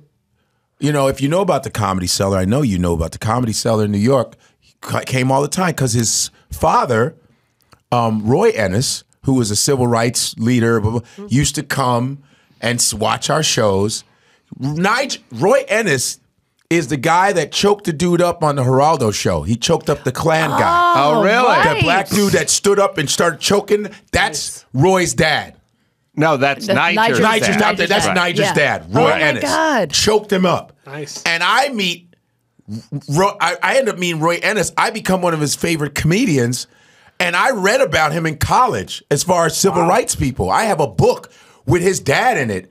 I mean, him, Malcolm X, all these great people. And then I'm in New York and I meet Roy Ennis, who goes, "You're one of my favorite comedians." Blah, blah, blah. I go, "Holy shit, I used to read about you." And so he would come to see this man named Menachem Dorman, who owned the Comedy Cellar, who passed away because he was, this is crazy. He was on the core committee for civil rights. Okay. So we would go to a Martin Luther King celebration every year. It would be me, Patrice O'Neill, it'd be Jim Norton. All of us would go to this celebration in New York. And I met Laura Bush, Hank Aaron, and it would be just a medley of different celebrities celebrating Martin Luther King. That's how I knew Roy. And then Niger would come to the shows talking his political shit. He's very and very, very I don't showy. know why he's not. He doesn't appear to be on the scene. He was a fixture in that world. He was around, and he just kind of. Did he get Me Too'd or something? I don't know. Niger was a very charismatic guy, just very smart, and I don't know where he's been. Well, All right, so I know you have a hot take on every human being that comes out of my mouth. So I was thinking about famous Hungarian actress Hannah Shigula the other day. I know Hannah. Let me tell you about Hannah. Southside, right? Let me tell you about Hannah. No. Nigerians make 61 and change a year, 61K in this country, and Whitey makes 57K. Yeah. In this country. Yeah. So here's the median U.S. household income. This is as of 2014, and I bet the groups are doing even better now. Indian, number 1, that's 100K. Yeah. Taiwanese, number 2. Filipino, there you go, Chris. Yeah. He's dragging it down. You're dragging that curve in the wrong direction. Japanese, Chinese, Lebanese, Iranian. Look at these. Turkish, Portuguese, Palestinian, Pakistani, Indonesian, Nigerian, Syrian, Egyptian. Wow. I don't even know what that one is. Which one? Guyanese, Vietnamese, Guyanese Korea. is Caribbean. Whitest underneath all those people. White. So, and it's nice to see you guys at the bottom of the list. well, but you're still running shit. Hold on Weird. a second. Thanks a Hold lot. on. It's really weird. There's more lists. There's more. I thought you were at the bottom. Roll it. Where are the Mexicans? You know what I'm saying? You got to dig. White is, but I like how they just put white. They White, put Irish, American. Dude. They just go white. Right. But the man. Let's put the man at the bottom. The point is you come here, you study your ass off, and you'll land on your feet like the Nigerians did. Well, and you know, if that's what my father used to, because I mean, you know, Chicago's the most segregated city still till today, and I remember going to a really racist high school. Oh, really? But it man. wasn't called that, was it? It was called the really racist high school. It was called Saint Racist. Wow.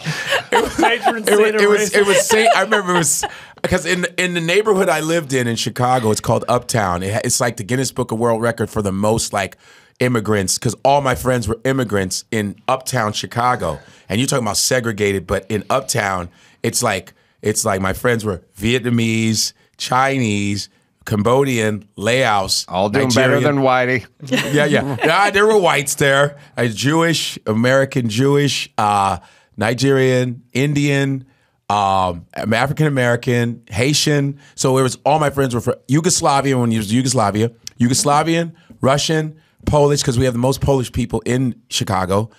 You know, we have the most outside of Warsaw, Polish, and yeah. So all my friends were from all of that shit. Then half hour away, I go to a high school, all white, and they're calling you the N-word. You're like, what is going on here? Oh, yeah, just 25 Why'd minutes away. you go to the other high school? Yeah. Because my sister went to that one, which was weird. And then my father thought it was good. You know, my father's an educator. So he's like, yeah, that's a good school. We go there, Catholic school. And then I got out of there, transferred out of there. I was getting taught by racist nuns, which was fucking me up. Because my parents are Episcopalian. That's second string Catholic. You know that. Episcopalian, we don't get the chip. We don't get the chip. And that's how I found out that we were Episcopalian, because I wanted to go up. My Catholic friends were going up to get the little chip. The Eucharist. And I was like getting the Eucharist. I wanted to go up. My father's like, no. I said, what do you mean? I've earned my fucking chip, you know? He goes, no, we're Episcopalian. I said, well, you need to fucking switch, because I need that chip right there, you know what I mean? I didn't say it like that to my dad. Yo, not me. I didn't Wu-Tang the shit. But, so I got called. It was very racist. And it was me and two other black dudes in different classes. I played baseball. It was 2 black dudes on the baseball team. I was a shortstop. I was fast, so I'm pretty good baseball player. And then I had another friend in my honors English class named Larry Buhai, Filipino dude. He wanted to be white so badly, dude. He wanted to be accepted. I'm telling you. And I remember them calling him the N-word, but it's the other word, N-I-P. They called him, and I was like, "Wow, what is that?" And I never heard that one. And he goes, "Oh, that's for Asian." I go, "But that's from the word Nippon, which is Japanese. Yeah. Why are they using it on a Filipino They guy?" don't just stay though. Yeah. So this is English honors English class. We're both getting called racial slurs, and my teacher is black, Mrs. Scarborough, and that bitch hated me because then. But then when I look back, I go, she was probably going through hell with her faculty. Oh my God, Let definitely. me tell you, as a white man. Yes, please. First off, Asians, they all went in one big hamper. I didn't know the fucking difference between Chinese. Okay. Laundry, Crystal sure, vase. I got laundry. Whatever. Laundry. The point is I didn't know the difference between Japanese food and Chinese food until I was 31. Wow. Like, it was just Asian. Oh, just okay, gotcha. Rice, ching chong, jokes, that's all it was. We ching chong the shit out of Asian Oh, people. yeah. Ching chong. And now they're running everything. That's right. Everything's made in China now. You know what you saw up until recently? What? Very, very late in the game. In the aisle in the grocery store that had like the Chinese food, the Japanese food, the ethnic. It was They ethnic. switched the ethnic words aisle, up on yes. the ethnic. Yeah. But no, it was Hispanic. shocking recently. Yeah, there's That a lot. lasted a long time. Did you work with Dixon and Mike August, James Baby Man, Doll let me Dixon? tell you something.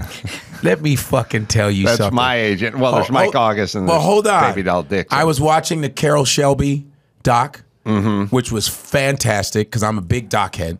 So I was like, ooh, the Shelby. I love the Shelby. The GT. I want to watch that. So I watched that. Then I watched Willie T. Ribbs.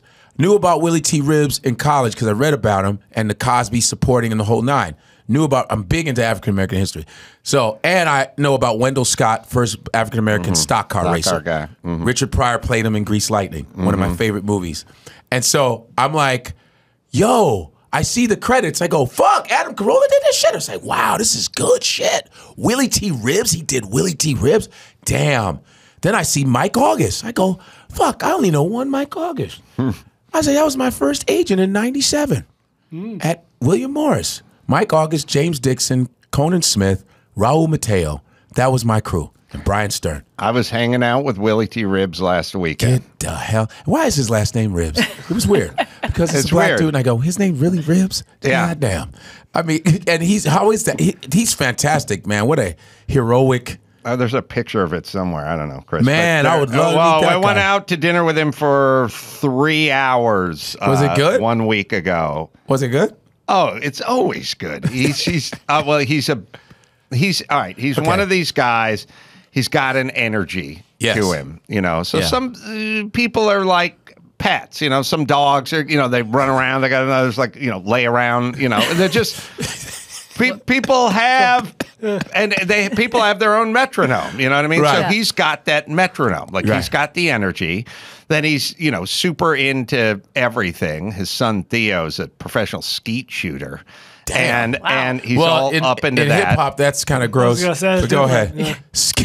And Pause. when you go out with us at the racetrack from last weekend, but when you go out to a dinner with Willie T, it's a 3-hour dinner, and he's telling you every fucking story, and he knows everyone, and everyone loves him, and he brings it. He wears cowboy boots and a cowboy hat, and he He lives earned outside that. of He Austin. earned that look. Great. He's Yeah. earned that look. And he's fucking Willie T. Ribbs. I mean, that's who he is. He loves me because I made the doc. on him, so- You brought him back into the light. Oh, he's now like the ambassador for Formula One in Europe. What? Like his fucking phone rings off the hook because everyone wants the guy with the story. I mean, You're like looking how for Sugar Man. businesses You're not are. looking for Sugar Man. Yes, That's what you did for him. Yeah, It's he was amazing. kind of lost to history, and then they did this doc, and then everyone loved the doc, and now they all want some diversity and some history. See what so the they- white man does for people sometimes. Sometimes it's not always black people, man. It's you. We paid. Now he's getting paid and he's showing up. He was at the race I was doing because they made him the grand marshal of the race, which he wouldn't have done before the doc. I've never been to a race car. I've never been to Indy, none of that shit. I want to go. It's fun. Is it fun? Just say your Willie Yeah. T. Ribs and show up. Yeah. Yeah? Yeah. We'll let you in. I heard it's amazing. Is it amazing, or is it as exciting as it is, or you're just used to it and you don't give a shit anymore? I was driving the car, so I wasn't. Oh, you wasn't a drive? participant. You I race? wasn't a spectator. Yeah. Damn. Well, I crashed the car. It's a long Okay. story. We But didn't drive it long. yeah, I didn't drive it too long. But it was- That's my connection. it Mike was- August. Yeah. And Mike works with us. We talk to him every day. He's still Mike August. Where's he? He lives in. Where's he? He's living? an OC. Oh wow. Okay. Cool. James Dixon. James Dixon was the reason why I remember James was like a little cigarette. He goes, Godfrey, listen, you got to close the fucking door on Chicago. Move your ass to New York. I remember that. Yeah. And that's when I moved. Yeah. He goes, come on. He's like very like retro. Mike got you on to Cosby. Is that true? Yeah, Mike. I was audience coordinator for Cosby. He goes, "Yo, I got a little gig. They're interested in you. I think they, you Cosby." I was like, "Oh, that's cool." You know, I'm coming from Chicago, 5 years in comedy. I'm like, all right, it's Cosby. Why not? And it's, you know, you're just warming up the crowd, 200-300 people for 8 hours. That's a job and a half. Fuck. And so that's why I'm on the Cosby documentary. Let's Talk About Cosby that Kamau Bell produced. And he called me the month of the pandemic, March 2020, like a week or about 10 days before the pandemic hit. I shot in Brooklyn. He goes, "Hey man, I need you. I know you worked for Cosby. I need you to be in this documentary, and we're going in on him." I said, "All right, fuck it." And I'm all over that shit. Did you have experiences with Cosby? Nah, not some. I never seen him do anything crazy. Never seen him do. He was always cool, just cool. I was there when his son was murdered. I was around. I living in had Queens. such a weird, eerie story with that son is murdered in like 1996 or 7. It was like 97, 98, 97, 98. I don't think it was that late. I think it was like 96, 97 because I was like driving. Oh, it was 97. All right. Oh, January 97. All right. So very early 97. Yeah. I drove right past the murder site. Oh, what? On that hill? Yeah, because I was working Loveline radio show. That was in Culver City. I was living in an apartment in Toluca Lake, and the way you would get home, especially with no traffic, just go over the 405. Right. Yeah. And I'm going over the 405, and I'm passing under Skirball or Mulholland or whatever it is. And he was killed right up there. And Loveline ended at midnight. So I'm driving past there, 12:15, 12:20, whatever.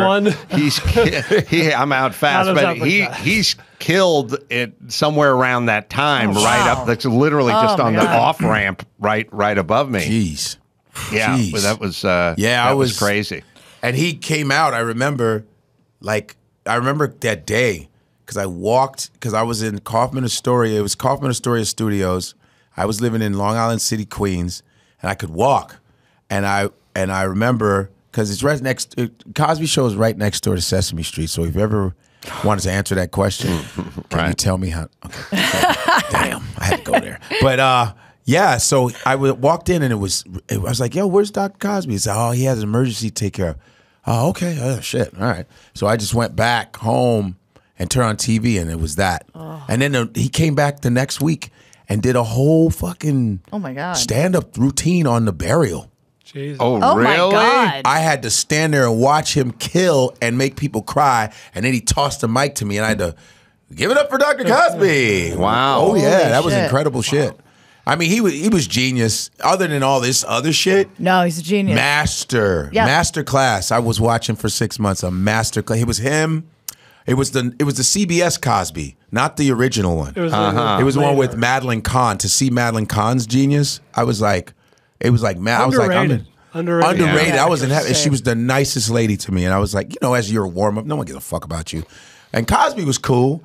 I remember. So he would come out in front of the audience and do a little work when he did that for his son. But here's what's funny: he never would come out. But then I was doing really well as the warm up. I was just, and you couldn't do. There was no singing songs. You know how you go to a place and I couldn't throw no T-shirts. They were like, you have to be clean. You can answer questions, and you just gotta come up with shit. So I would come up with clean shit, and I remember imitating him. and I'm turned Bold around. Move. I just was doing it. I just was doing Cosby. Something made me do it. I was like, you see, because people have to understand that we are here and the people. And all of a sudden, I'm getting a big ass laugh, right? I'm thinking, damn, I'm killing. That fucker's right behind me. And he's standing there, and I turn, everyone's like, ah! He's like, I do not talk like that. Why are you imitating me? And I said, yes, you do, sir. And boom, place went. By the way, there's almost no difference when you just did that. Yeah, I couldn't even tell. You were right. So I'm going to good. close my eyes. Do it again. Okay. Adam Carolla, I just want to say, who is the dude that is on your show? See, I don't know if that's the Godfrey Cosby or Cosby. That's Cosby. how good I am. That's how good he is. And he started coming out after that. I was and one of the producers say, Dr. Cosby wants to come and do some time. because he saw me getting laughs. I was doing really, because I didn't want to get fired. So I would just be telling jokes, running them. And then all of a sudden, Cosby, they say, yeah, Cosby wants to do a set. And I had to watch him murder in front of me. And then he would go like this, follow that. Wow. And I was so happy. I go, I brought your punk ass out. I brought you out. I'm only 4 or 5 years. And he would be challenging me. And I'm like, this is amazing. It is so interesting when you hear about, we've talked about race car drivers and Senna and how the go-kart competitions and how the competitive are, and here's, you're nobody, he's Cosby. Right. No, it's true. He's raking in millions and blah, blah, blah, Coca-Cola and Kodak and Jell-O and everything else. But when he sees you, some little spark inside him that transcends the cars and the penthouse and everything. He's back. Yeah. He's on a schoolyard. Yes. He's 19 again. Yeah. It's time to scrap, That's what he did. He goes, and he would go like this. He would do that. Point at you. Yeah, and I remember coming into his office, just ask him a little advice, because you could just walk in. He was cool, and he had his cigar. It was Cosby-esque. He had a cigar, and I walk in. I say, hey, Dr. Cosby, just wanted to ask you a question. He goes, yeah, how you doing? Just what do you want to talk about? And I said, just, advice and comedy. I just wanted to, just because it's Cosby. And I remember, this was so great. He goes, he has a cigar. He goes, writing. You have to put it on the paper. I remember. He goes, you see, when you write, it is the backbone of what you're doing. And I say, yeah, well, I've only been doing comedy 4 or 5 years. He goes, Sinbad? He knocks it out the park. He knocks it out the park. And I go, oh, okay, cool. I love Sinbad. Sinbad's one of my big brothers. I get great. And he goes, see, and I said, sometimes I have a joke, here. I'm just trying to just come up with shit because I want to stay in his office. I go, sometimes I have a joke here and it doesn't really match. He goes, you see, comedy is like the ABCs mixed up. See, as you keep going, you're going to have the A, then the B is going to come, then everything is I wish someone else was with me. My friends were with me. And he was like, you got to put it so it's like it's going to come, but it's going to, it was that. He did all that. Wow. It is funny. Yeah. True Willie T does a really funny Cosby. Does he really? Willie T? He does. I don't know if it's anywhere on the internet, but he does one. I would love to see that. Yeah. All right. Let me hit Keeps here. More than 50 million men in the U.S. suffer from male pattern baldness. Keeps, a simple, stress-free way to keep your hair. Convenient virtual doctor consultations and medications delivered straight to your door every 3 months in discreet packaging. Low cost starts at just $10 per month. Treatment plans are typically half the cost of the pharmacy prices. Proven results. Keeps has more 5-star reviews than its competitors. And you can check out the before and after photos on their website. Remember, prevention is key. Treatment can take 4 to 6 months to see results. So act fast and keep your hair with Keeps, right, Dawson? If you're ready to take action and prevent hair loss, go to keeps.com/Adam to receive your first month of treatment for free. That's keeps.com/Adam to get your first month free. keeps.com/Adam. All right, we'll take a quick break. We'll come back with Jodi Miller and Godfrey and the news right after this. It's time for the news with Jodi Miller. Woo! Hey guys. All right. So I kind of teased this in the beginning of the show, and I'm bringing it all full circle right now. Deborah Hodge over in London married her cat to get around her landlord's pet restriction. This is a thing now. This is a thing now. A fed up 49-year-old woman. Woohoo! She devised a plan to marry her cat after already rehoming 3 previous pets due to the landlords who reject them. Now, first of all, why are you even looking for a place that says no pets? That's my first thing. And I'm a cat lover, but don't you think that's a little on her or no?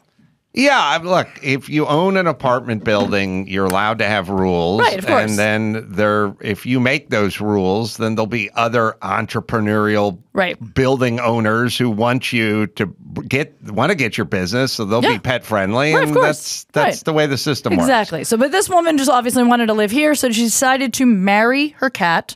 So she could Come on. So she could live in this apartment building, Is and she now white? it is Is she illegal. white? She is white. Okay, She's so white. I just And want to she know. I'm is- not stereotyping. And there she is. She's a single woman over 40. Of Not to course. feed into the stereotype. I am also a single woman over 40. Your cats? Yeah. I just lost my cat. He passed away. Sorry. It's Sad, okay. very sad. But I have a baby, so it's same thing. Okay. So I'm not as desperate. I actually have a human, but I actually support this. I think fuck that guy. That's right. Marry that cat. She married the cat. I mean, married the cat. it's just fun. Like someone tweeted me that some guy married like an emoji or something. Yeah, I heard about that. A metaphor. Listen, At least a cat you can cuddle with. I mean, I haven't really been watching the Far be it from me to No sound arguments. like the religious right, but remember like 10 years ago, and they're like, we can't let gays marry. And they're like, why not? Because you're going to marry your dog. That's right. Everybody, oh, get the fuck But out of here. Adam, we're here. We're here. They were right. Just so you know, that cat is also a female. So it's the same sex. What would cat. that be? It's the same sex cat. That's marriage, homo. I believe. What's homo animal and bestia? Is that homo and bestia? I don't think they've consummated the relationship. I don't Okay, think all they right, have. all I don't right. know. That's a follow-up story. Yeah, that's just whatever. Chris, what did the cat guy doesn't- do? Marry an emoji I'm or looking. I something? think he married a hologram. A It was hologram, metaverse, some Yes, metaverse it was- thing. I'm yeah. just saying, all the fire and brimstone preachers from the 2010 You're right. Well, listen. turned out to be right. You're right. And look, I mean, as a single girl, it's a red flag that I've never been married. So right here on the Adam Carolla show, I'm going to marry this water bottle. See, Is that I a red told you. flag because you haven't been married? People say I've that never it been. is. Why? Not for a guy. No. But for like a the girl. marriages, a lot of marriages aren't great. They stink. Agreed. It's fucked up and whack. But I think when a guy doesn't get married and he gets into middle age, Yes. That's the me. assumption is he hasn't found anyone Yes. good enough for him. Right. And when the Woman, women there's She ain't something shit. wrong go with ahead her. and flip the script. Yeah, that's Well, true. as a matter of fact, it was her you didn't want to marry. No, that wasn't. But that's the math I'm doing. Because I haven't ever been married, middle-aged guy, and haven't been married. I don't know.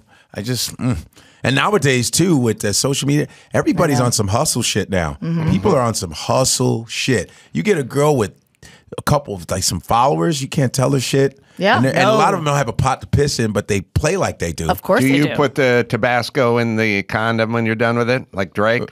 Is that a Is that a thing? Oh, is that Oh, is that so a they trick can't to take kill? the to Oh, get well, the no, it's babies. considered a delicacy. What? Oh, fuck. Nigerian taco. You want a Nigerian taco? This is too spicy for you. You want an African cuisine. That's disgusting. Oh, man. Well, God. why'd you go there? Pause. You went there. Oh, I did? Well, you Why'd went you there. follow? You should have never followed. It's Tabasco your show. there. I don't know. I follow Mix it Adams. up. I don't know. Oh, wait. You have the story? Yeah. So, Let's see it. so it's a 38-year-old Japanese guy. They call him a fictosexual. Oh. Married a hologram in 2018. See? Yes, and but he's having a lot of Oh, trouble God, yeah. communicating with it now because of technology. Yeah, he did. Are they in couples is, therapy? no or? longer- First, the gays got to get married, and then you can get to right. this. If we stopped at the gays, you couldn't hop to an emoji. So he's married to a.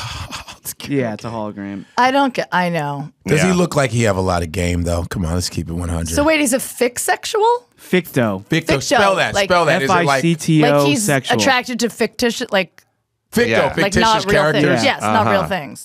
Okay, Ficto. Yeah, their Ficto. wedding cost more than $17,000. That's ridiculous. Money laundering scheme. Yes, that's insane. So By the the way- technology no longer exists, so he's having trouble communicating with her. But Clearly. he says, "My love for Miku, that's her name, hasn't changed.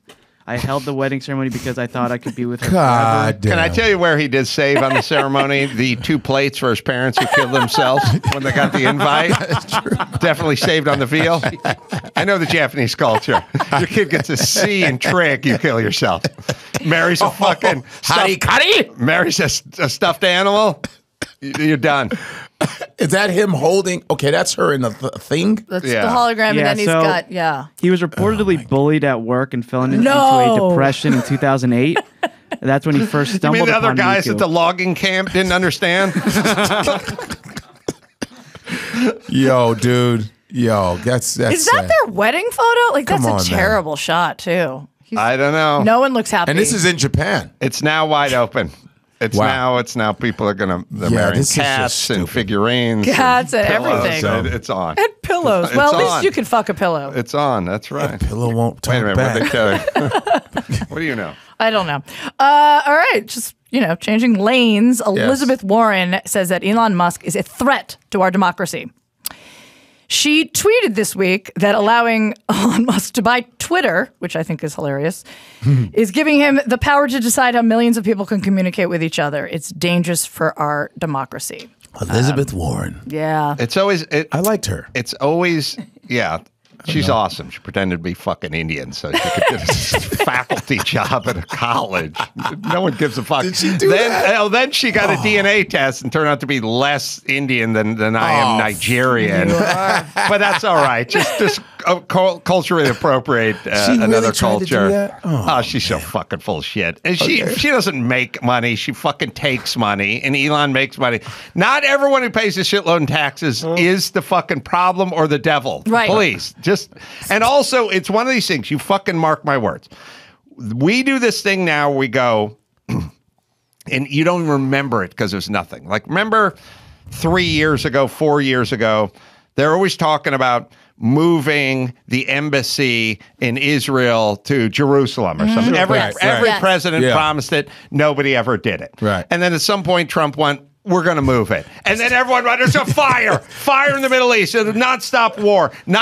It's never going to, the Middle East is going to catch on fire when he does this. Then he did it. Nobody gave a shit. And no one even remembers it. And nothing happened. It'll be the exact fucking same thing with Elon Musk. Like, if he takes over Twitter, well, Trump is going to come back. But now that Elon Musk is the owner of Twitter, maybe Trump would be like, this is a very good buy. Wow. That's good. Very good, very good. I've done a lot of great things. I'm coming back whether you like it or not. Elon Musk, very, very good businessman. She apologized to the chief of the Cherokee Nation in 2017. Is that the new Trail of Tears? What the I guess. Anyway, fuck her. Well, also, we know Elon, he's going to buy Pornhub next. So it's already. Hell yeah. We've already decided that. Sorry. Be nice. Pornhub, man. Yes, although she had nothing to say about Zuckerberg. A lot of people are pointing this up. She never says anything about him. I wonder why. Nothing. Well, they always do this thing where they go, these rich guys running these media outfits. Yes. Come on, it's going to take us into the ground. It's like, yeah. Or what's it, Bezos? Yes. Yeah, it's all the rich guys run all the media. That's how it works. It's like, here's the problem. Here's what they should be saying. This rich guy who's not our rich guy wants to run this thing. Just go clarify. Right. The other rich guy who you like, you got no problem with. This isn't your rich guy. Right. He doesn't do what you want him to do. Doesn't it take a rich guy to run a media? They're all rich. You can't be broke and run. Very few media conglomerates run by not rich guys. Right. You can't be like, man, you broke motherfucker with your fucking... with your networks. Sick of this. No, right. You have to have money. You got the guy, Elon Musk and Bezos are always like swapping spots for richest guy on the planet. Yeah. I think Bezos runs the Washington Times. Post. Post. He has the Post now? So you have zero problem with the guy swaps places for number one's rich guy in the world having a media empire. Right. No problemo. But now you have a huge problem? It doesn't sound intellectually honest to me. Well, that's all. Money, rich people problems, fuck out of here. And the last story I feel like you guys can all relate to because I feel like we all grew up with Bugs Bunny, right? We all grew up with him. And Wait. I think I can do one. Ready? Oh, can you? Oh my God, please. What's up, Doc? Oh, that's good. Give me some. Can you do your Somebody Sam? Can you do your Somebody Sam? Oh, I see, boy. But that's more. No, that's Foghorn Leghorn. But it's the same guy. Mel Blanc did them all. Yes. What about Elmer Fudd? He did. This is a really good show, Adam Carolla. Not bad, right? That's great. That was really good. Okay, so Bugs Bunny is under fire. Let's get him into trouble. Speedy Gonzalez. Oh, yeah. No, hell no. You ain't fucking with me. What about his cousin, the slower one? That's Babalu? right. Oh, God. Oh, no, the lazy one. Fuck that. That was so bad. Well, this is, okay, so this is what this is all about. When I was a kid, I was like, Mexicans are so lazy. They can fall asleep leaning against a cactus. That's how tired they are. Yes, it hurts, but they'll just But lay they're there. really fast. They're fast when they want to be. So Bugs Bunny is under fire because everybody's going back just the way they are with comedians going back to old stuff. Oh, he did a lot of Japanese World War II He stuff. did that. He dressed up as a woman frequently to get guys to fuck him. That's being brought out. Blow them up with a bomb. Yes, he did. He actually, there's one cartoon they're picking out where he was playing the piano and somebody coughed and he pulled out a gun and shot him. Yeah, COVID. COVID, wow, guys. great. There's a lot of, it's 1940s, man. So there is a big uproar. Well, Tom There's- Jerry needs it. They need to Tom get me Jerry, under too. fire too. Thomas, All of get them. out my house. OWT. All right. So this is who's mad about this, So though? the governor Ron DeSantis, Republican over in Florida, is all up in arms about Florida is mad. Oh, he's doing it. he's- He's anti-Disney now, but he gives a fuck about this. Bugs Bunny. Just pointing out that's Warner that, Brothers. Huh? just pointing out though that Bugs. I mean, just pointing out the stuff that Bugs used to do, dressing up as a Oh, woman I see. again. Cross-dressing. Shut up. It's fucking great. We have to, there's a thing in the automotive world, and I can't remember if it's 25 years, but there's a rule in California, it's probably nationwide or some version of it. If your car is older than 25 years of whatever the current date is, maybe it's 20 years, it doesn't have to pass Like smog. the liquor Oh, store yes. must Emissions? be this Yes. age on this date. Yeah, basically when you see the guys at Bob's Big Boy with their 55 Chevys and their hot rods on the weekend, well, that's not going to pass smog. It doesn't have a catalytic converter, but it's grandfathered in. We need that with any fucking cartoons or Yeah. racist Yes, shit or I agree. homophobic shit. Like once, whatever the date is, we can go back 20 years and then you have to cut it off. If the Yes. ink's, if the ink's dry, so to we speak, can't go back to 1944 Yes. and start outing people or Me Tooing or whatever. It's just a cartoon. Let's go get comic Mickey book. Rooney on that Japanese movie Right. and Breakfast for Tiffany. Something like it, huh? Oh my God. No, it's Like Breakfast at Tiffany. But Tiffany's. some like Yeah, a right, hothead. yeah. What's the same dress as a Oh yeah, chick, so right? many Lemon. people. Right. Yeah, all right. So let's just whatever. Look, we could get to 2050 when then we could just go back to now. Yes. But we have to cut it off. That's we can the fu- only go yeah. back so far. It's the Wow. futuristic movie we're gonna make. Well, now they have on AMC or not AMC, but the ACM. TCM. Now they have they talk to you about, like, if you're watching Gone with the Wind, they'll say there's some characters in here that were depicted in a certain way. Like Whoopi Goldberg would be there. Like, I want to tell you, this is not. It's going to be kind of embarrassing. But this is going to be very, very, very disgusting. Enjoy the movie. and they all. I mean, it. now we're at the point where it's like period smoking. Oh God, warning yeah. us that Humphrey Bogart is going to smoke a cigarette It's in the like you see a Falcon. scene of it, and there's like a sign that comes like "smoking's bad." Right. Don't smoke. Right in the middle of the movie. speaking of Bogart, the African Queen stars the two whitest people on earth. Ah, of course. yes. What about Play It Again, Sam? Forcing a black man to play piano. We want to tell you he's forcing. Against his will. The scene was shot before we knew we couldn't force anyone to play the piano. What about Is You Ain't My Baby? Oh my God. That's Tom and Jerry with Is You Is. Oh, that's right. Is You Right. Ain't My Baby. Baby, baby, please don't let me down. Satchmo. A woman is a creature that's always been strange. But then you turn around and she done gon' made a change. He turned into this old black man trying to talk to this chick. They were playing the like yeah, dunka dunka dunka is the you is. water jug or whatever it's called. Yeah. But they did that a lot. Zoots lot. and stuff, and it was what's fucked up. It was hilariously horrible. You know, they all did it in that time. Yep. Holy shit! We the all watched it. Japanese, the black thing. They would do a lot of the blackface stuff. Yes, Bugs You did. know, yeah, black. All of them did it. It was rough. Uncomfortable. All right. We're just marinating in this awkwardness. I don't get at the, we just pick at our scabs. You know what I mean? We just Yes. kind of look back and go, what about this yeah, time? exactly. When Yes. like it'd be like if we went out to dinner once a week and every conversation was, my grandfather was such a dick. Fucking asshole. He was an asshole.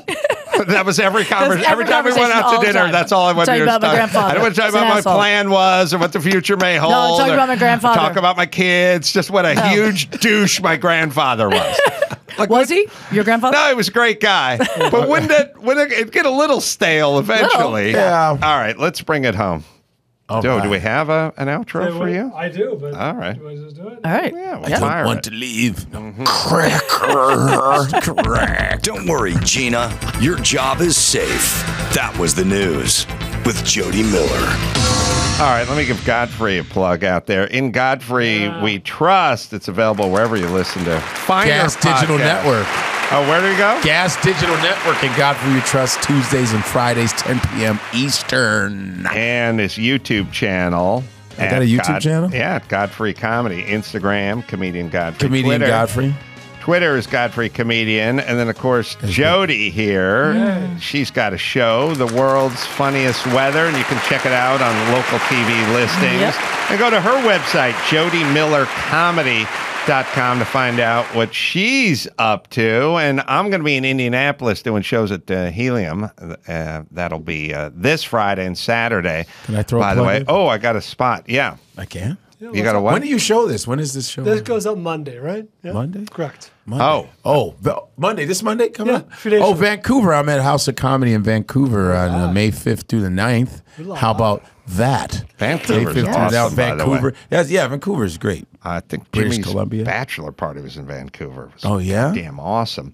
All right, let me hit my last spot. LifeLock, all the identity thief needs for a shopping scam is your name, mailing address, email, and phone number. With that, they can start their online store account with their own shipping info. It's important to understand how cybercrime and identity theft are affecting our lives every day. We put our info at risk on the internet. In an instant, cyber criminals could harm your finances, your credit. Good thing there's LifeLock. LifeLock helps detect a wide range of identity threats like your social security number for sale on the dark web. If they detect your information has potentially been compromised, they will send you an alert. You'll have access to a dedicated restoration specialist if you become a victim. Protect yourself with LifeLock, right, Dawson? No one can prevent all identity theft or monitor all transactions at all businesses, but you can keep what's yours with LifeLock by Norton. Join now and save up to 25% off your first year with promo code Adam. Call 1-800-LifeLock or head to lifelock.com. Use promo code Adam for 25% off. All right, so we got all the plugs in, and until next time, it's Adam Carolla, Jodi Miller, and Godfrey. Hey, and thanks Paul for having Bryan. Say it. Mahalo. And then, of course, you have the mom jeans, which are just high-waisted jeans. But I literally bought these jeans. I loved them. I put them on. And then I got home and I actually read the label. And they are actually labeled distressed mom jeans. Oh. Which I think is redundant. I mean, just say mom. For distressed moms? Yeah, exactly. They're actually torn a little bit, which I think represents how I feel on the inside.